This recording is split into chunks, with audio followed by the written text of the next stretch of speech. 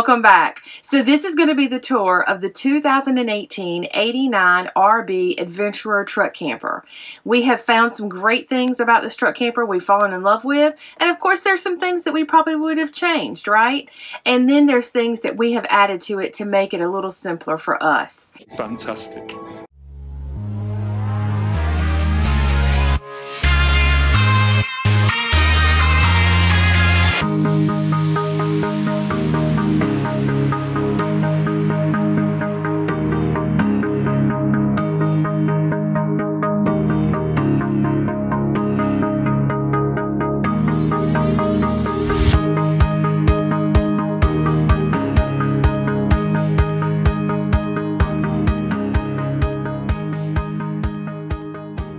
So this is the propane locker.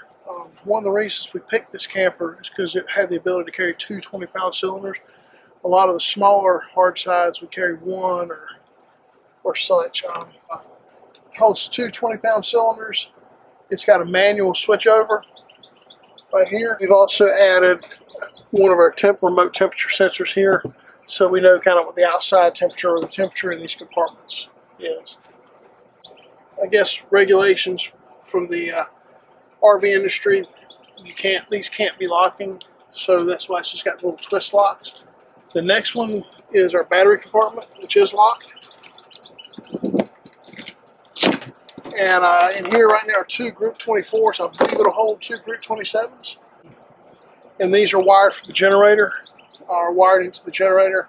The battery disconnect is right over here. Pretty easy to get to. We got a little solar panel we don't have now because we're plugged in, but I can run those cables right through the vent holes and hook into there, so it looks pretty clean. Standard Marinco 30 amp hookup here, and I use, you got to get under the truck. Oh no. I use the 30 amp Defender. That is both the surge protector and it checks your power before it lets it into the truck to make sure it's not low voltage or something like that, so it won't mess up your appliances. I really think that's key because all these appliances are expensive. Mm-hmm. That delicious hum you hear in the background is the air conditioner. Yes. All right, so all your hookups really are right here on the outside. This is a really nice setup. We've never been anywhere that we couldn't easily get hooked up. So outside shower, freshwater fill, city water connection, black tank flush, and there is a pass through here for when you're hooked to city water. And this is a lockable compartment. This is the tank dump, the black and the gray. And the one thing that I liked about this camper is everything with hookups is in one area. We've not arrived at a campground that we couldn't pretty easily hook up at with their standard length cord. Now here we're kind of mooch docking off of a 20 amp circuit, so I've got a longer cord over there. We're just hooked into a regular outlet, so all we can really run is the air conditioner. But this thing has just been super versatile. So let's go around to the back of the camper. All right, so the air camper came with two awnings. Had the option, so this one is a power awning. Maybe later on tonight we'll turn on the lights so you can see them. But powered, like 8-foot awning. We've also got this manual awning, which I like quite a bit, to the side. And the way our truck's set up today, this one's really giving us the best shade. I think the other thing we really liked about the Adventurer was the back bumper setup. It serves as a table and a catch-all, and we're camping now, so that's why there's stuff all around. So you're getting a tour of the camper set up to camp. Mm-hmm. We've been out here, this is day 2. So here's the Onan 2500 watt LP generator. I like it. It's push button fun. You can have your power when you need it. The only bad thing is it pulls off the house battery, so if you let your house batteries get too low,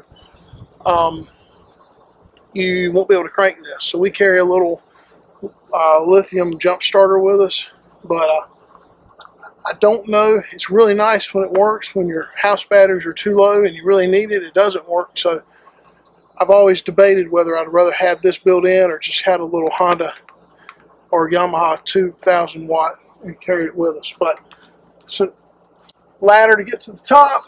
Not an easy feat for a larger person. If there was a couple handles on the roof, it would make it so much better. I understand why they can't carry it over the roof because of the awning.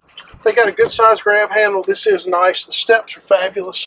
So to get to our basement, you just take that step off. You got it locks. There's no magnet hold open here, but not a big deal. Here's where your gray and your black pull levers are, so everything's insulated, which is what you tend to find in a truck camper. Having your dump hose right here makes it super convenient because you're right here. Everything's in one spot. Not a lot of walking around. But I keep stuff in here that you need, gloves and power adapters and my clear elbow. This is also where you won't be able to see it because it's the contrast, but this is also where your tank drain is. There's under bumper storage for your Stinky Slinky in this as well, and we've been fine with just carrying one section. On our campground side, we got a nice big window, and we got this really nice manual awning, which I love. I believe it's a Sundowner. I actually think I like it better than our power awning. It works very good. It's got an aluminum cover over it. And if nothing else, it cranks right here. If nothing else, it makes a fabulous, you can have it short and it would make a fabulous little, just a sunblock to keep the heat load from hitting your window.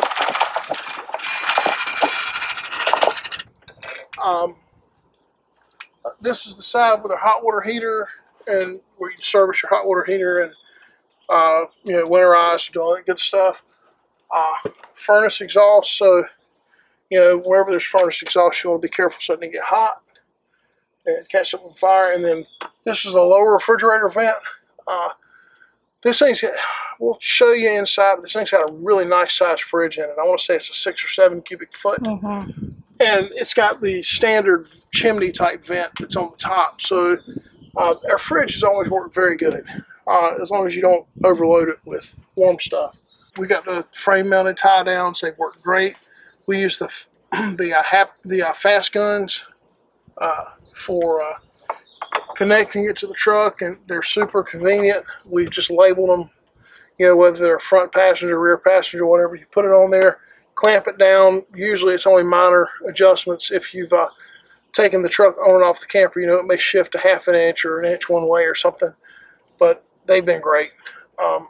Never had a problem with them. So that is the outside of the 89 Adventurer. It's all the mechanical stuff is where it ought to be. It's been a reasonably trouble-free camper, with the exception of we've had some leaks on the front marker lights, but our RV dealer was able to look at those and get that caulked up for us. That's about it.